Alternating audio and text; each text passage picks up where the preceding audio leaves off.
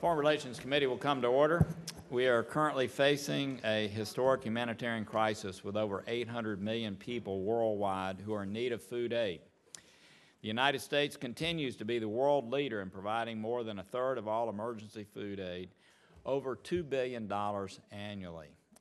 Sadly, despite our generosity, there are shortfalls from what is needed due to other donor nations not fully meeting the challenge. In next year's Farm Bill deliberations, we have an opportunity to do more without having to spend more money. A little over half of our food aid is provided through the Farm Bill, saddling our Food for Peace program with U.S. commodity and cargo preference requirements. The Farm Bill requires aid to be sourced almost entirely from U.S. farmers, half of which must be shipped on U.S. flagged vessels according to cargo preference rules.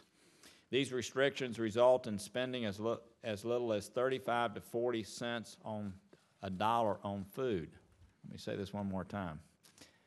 Because of these ridiculous, utterly ridiculous requirements, only 35 to 40 cents of each dollar is actually used to provide food to people who are starving. If we relax the commodity preference to match the needs overseas, the overhead costs would drop dramatically. U.S. farmers would still play a vital role in the program, and we would free up over $300 million in taxes to be used to feed up to 9.5 million more starving people each year. One of the major obstacles to modernizing Food for Peace are those who continue to support and profit from cargo preference rules. Representatives of the shipping industry claim that food aid has a significant impact on U.S. maritime jobs and our military sea lift capacity to move defense materials overseas. I've asked our witnesses, we have two panels today, to provide the committee with facts, analysis, and sound research to determine whether this is true. For example, the industry argues that 40 ships and 2,000 mariners needed for military sea lift are at stake should we reduce the amount of food aid we ship from the U.S. A simple review of USAID data shows that in 2016, only 5 U.S. flagged ships out of a fleet of 175 arguably rely on food aid shipments to stay afloat. Let me say this, only one of which is even capable of carrying military cargo.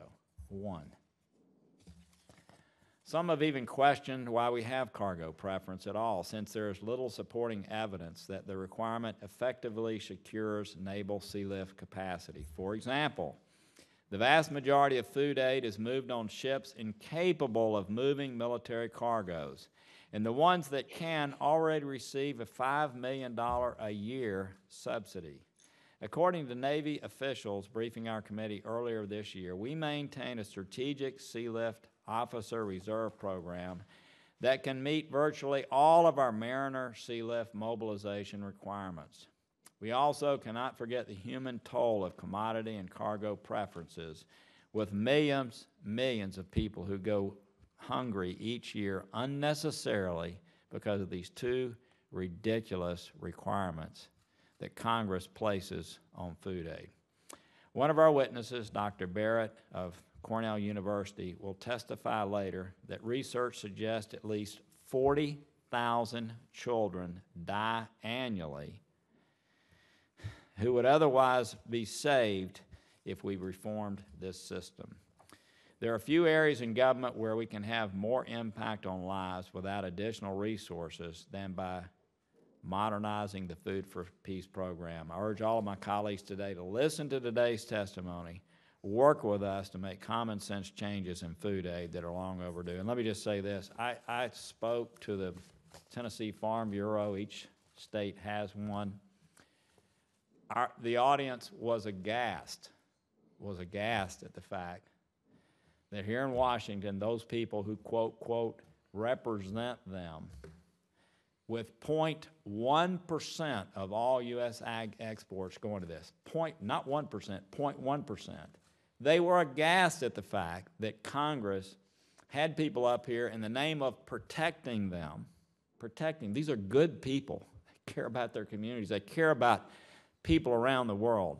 They were aghast at the fact that Congress had these ridiculous requirements in place and that people are starving because of these ridiculous requirements, when their goal is to feed America and to feed the world. With that, Ranking Member Cardin.